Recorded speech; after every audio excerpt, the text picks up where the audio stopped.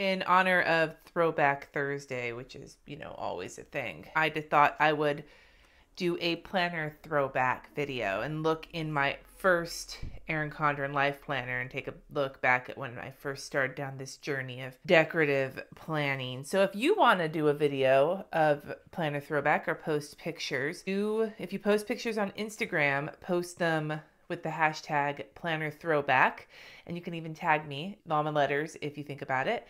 And if you're going to do it on YouTube, call it planner throwback somewhere in your title, and then leave a link down in the description below to your video so I can go see your planner throwback. This is my first Erin Condren life planner. It was a 2014, 2015 question mark? Yeah, 2014, 2015, 18-month planner. It was the first one I had bought, and this was not the cover I had on it originally, though. I think this is my second cover, but you can see that I did do a bunch of decorating because of how fat it got. I had used planners before, but I had not tried the decorative planning yet. And I remember joining We Love EC, seeing the spreads that people posted and being really interested. And so I thought, I want to try. So I went and bought a whole bunch of Michael's stickers before I even was able to get my first planner. As you can see, I went kind of crazy with the Michael's stickers, trying different colors at the time. I had grabbed a punch, it looks like, cut out like squares with, this is like scrapbook paper, so I must have used a glue stick to stick it down. I used the Erin Condren stickers.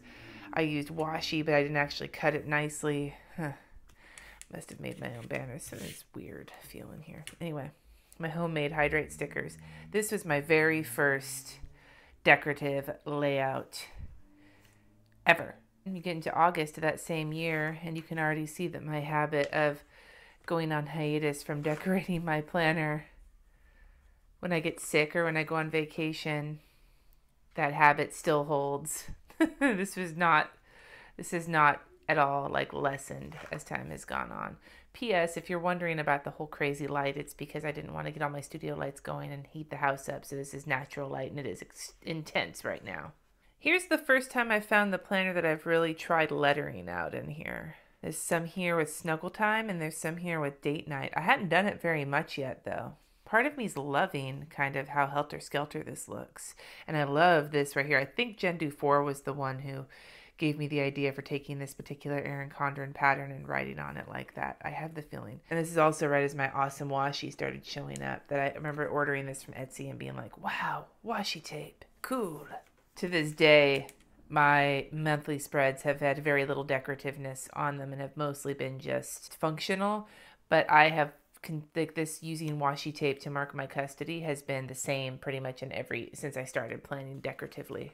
I feel like this is right where I started to think about doing like a slightly more color coordinated situation. Like not completely color coordinated, but the colors are tending to lean towards more of the October color scheme. I used to leave my work hours up here because I wouldn't mark them on the vertical planner. I use these boxes for other things.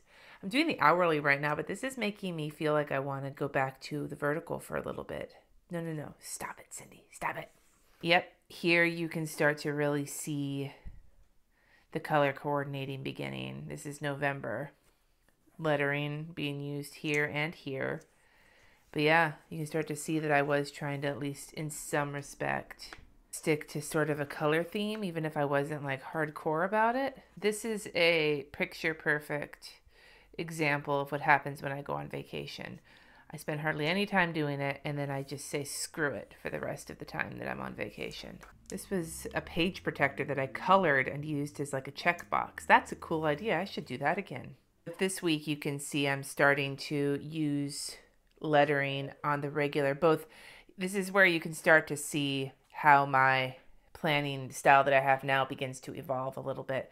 Color themed, like color coordinated, and I'm starting to use lettering. I remember doing this. Jeanette in Planners Gone Wild loves the vomit emoji. It's her favorite emoji, and so I drew that because I hate inventory prep, and then she loved it because it's her favorite emoji. And I'm pretty sure that drawing this emoji was the first real like moment where Kristen and I decided we were going to work together.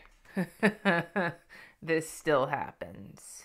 Yep, really starting to color coordinate and letter. It's like you can see more. I could like count the squares and know that of the ones that have my lettering and the color coordinating. It seems to be like, and see here too, lots of lettering all around this spread. Oh, I love this color theme too.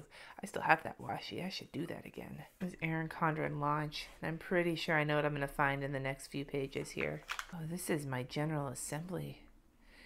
I got really into planning out my time at GA with my church. Holy shit.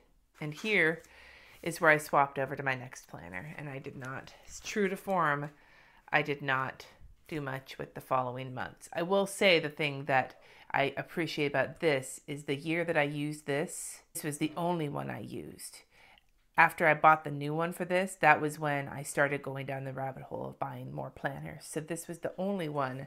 This was my first and the only one that I stuck to on the regular. I'd love to see your planner throwback, your planner throwback pictures or your planner throwback videos. So like I said, tag them planner throwback, whether it's a video or on Instagram, and let me know in the comments if you're doing it. Thanks for watching. Subscribe if you haven't already, and I will catch you next time.